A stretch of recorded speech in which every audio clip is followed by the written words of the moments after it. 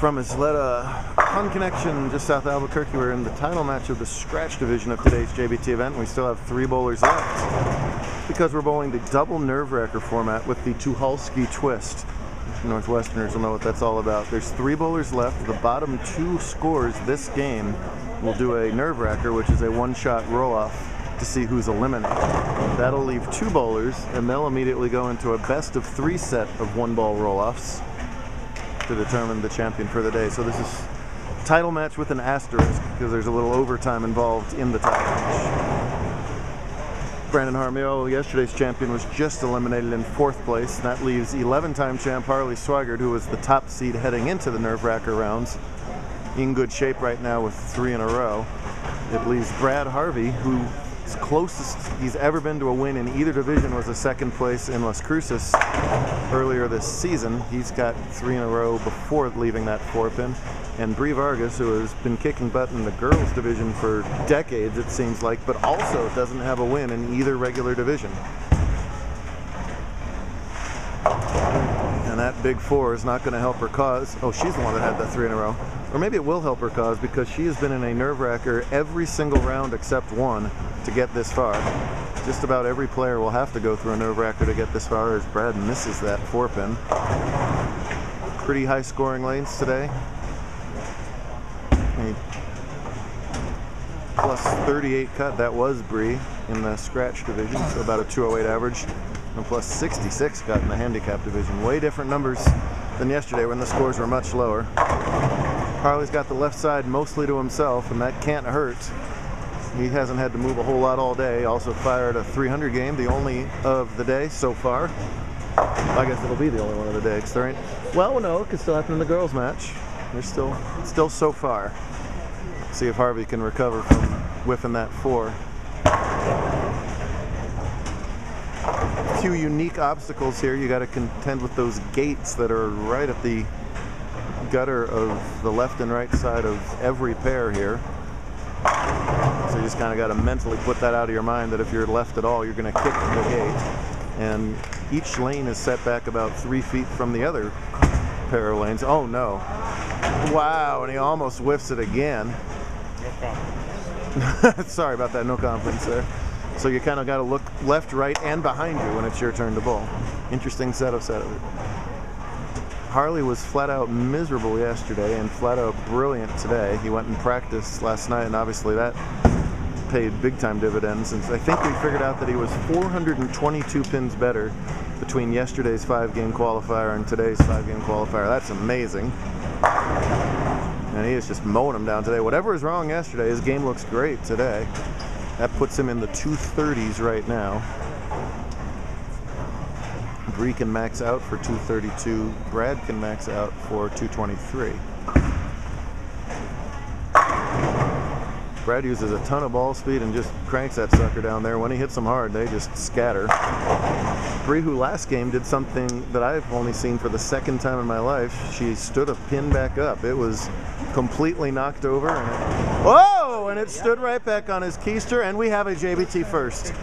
Bree has been doing nothing but making history for the last hour and a half, and this is our first ever televised 5-7-10. Wow. Now the good thing for her, she doesn't really need to make it because you always have the nerve-wracker in her back pocket. If she wanted to make it, the best way to do it is to take out a light ball and no-thumb it to try and take the 5-7 out with the ball. She's not going to do that here. And see, always disturbing situation where you leave the 7-10 after 2 shots. So that pretty much, well, it does eliminate Bree having any chance to win this match. So Bree is going to be in the nerve-wracker, which is no problem at all for her because she's won every other one. Harley is going to be safe unless he can fall apart here, and Brad's not going to have the chance to catch up. So it's going to be Brad and Bree in the roll-off with Harley into the title overtime. And what Bree and Brad should both be doing now is using this as a little mini practice session to zone in. Bree had the lower total, so Brad is going to have the choice of what lane to start the roll-off on and what bowling order. And I don't like at all that he just shot at that bucket, because who cares? I would be doing nothing but strike balls, different line, maybe a little tweak. I mean, it's a waste of a shot right there. easy for me to say. I'm not in the middle of my first or second ever career title match. If Bree leaves anything, she should not try and make it. I would not try and make this. I would try and tweak your strike line a little bit, because right now, the only person that's going to beat Harley right now has last name Swigert on the back of his shirt. It's Harley versus Harley right now.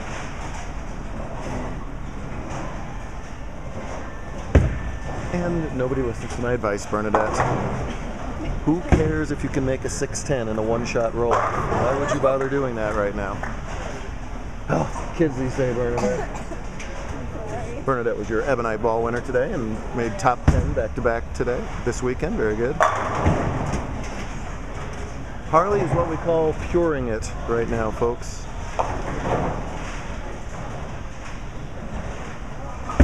Brad should. There we go.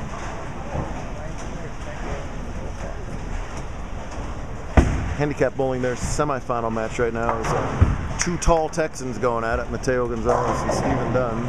Winner to play top seed, Mariano Garcia. That's the only, Harley fell off that one. That's the only thing that can go bad. It's just a unusually bad shot, but a blasting 268 game.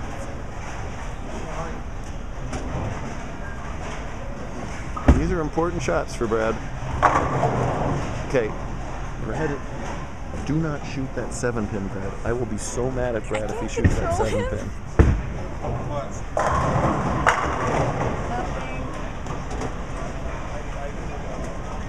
Big thanks to the crew here at Isleta. Another busy day, packed house. A lot of fun. And instead Bernadette, why did he shoot that 7-pin? I don't know. Why did he do that? All right. Okay, so Harley, you're in the catbird seat. Stay focused, because you're going to be right back in action here in just a second. That leaves Brad and Bree in the roll-off. Brad, you are the higher seed, so you have the choice of what you want to do here. Right side. And going first, Brad's elected to go first on the right-hand lane. Bree will follow him on the right-hand lane. I think you know the drill by now, Bree. Yes, thank you very much. Exactly my point here. He's starting on the lane he just finished on. Why not get another practice shot? Oh, okay. Oh. All right, well, let's see what he does. Oh! And he breaks up the 4-7 on the high hit for a strike. Bree must answer with the strike right here to stay alive, or it'll be a third-place finish. Best 2 out of 3 roll-off. Bree has been absolutely clutch every time she's had to be for the last 2 hours. Will she be again? Will it lean on it? Oh, doesn't happen. The magic finally runs out for Bree as she'll finish up in third, and a great job. And we are left with Brad and Harley going at it for the title. Bree will be right back, by the way, in the girls match. So, hey Adele. Wake up. Adele's been waiting in the wings for 4 hours for this match. Okay, Brad and Harley, great job getting this far. So we're now going to do a best 2 out of 3 match for the title, but all of these matches are simply nerve-wrackers. So if you could delete the score on letter A, make them do all the work. This is his penalty for not doing practice shots, and I told him to. And if you could also delete letter B from the screen entirely. Well, it doesn't really matter a whole lot, actually, but it doesn't really matter. Yeah, never mind. Okay, so if you could clean up those burgers, they've been there since 9 a.m. and sweep the approaches. There you go. All right, so Harley, you're the top seed. So in every 2 or 3 of these nerve-wrackers, as many as we need, you have the option of what you want to do as far as lane and order. In this first nerve-wracker, I'll start on you heard the man. He'll be starting on the left lane. Brad, you'll follow him on the left-hand lane. 2 out of 3 of these one-shot roll-offs. Keeping in the spirit of the name of the format, double nerve-wracker. Thanks to Craig Tucholsky for suggesting this little tweak. make it worse.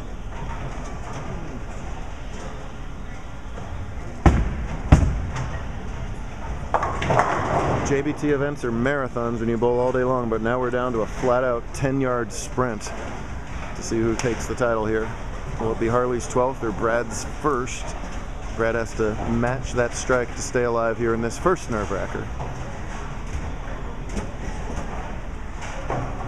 Going down 1-0 to Harley right now would be like losing the game to the Warriors right now. You just don't want to do that.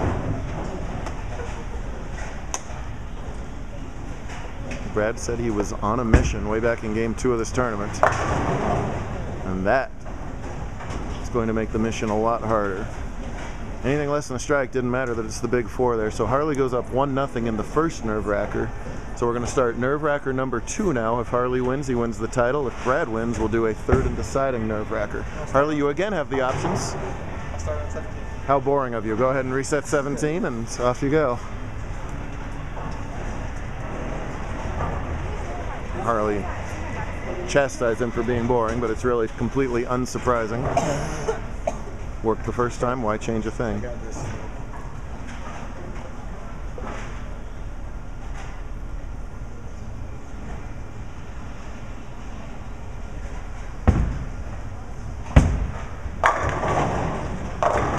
Oh, and Harley dices him up on the light hit. That could have been the title-winning strike.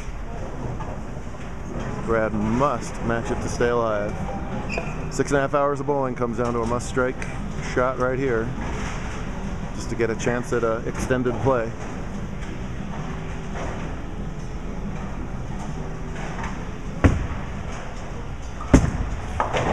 That's a better shot. Oh! Are you kidding me?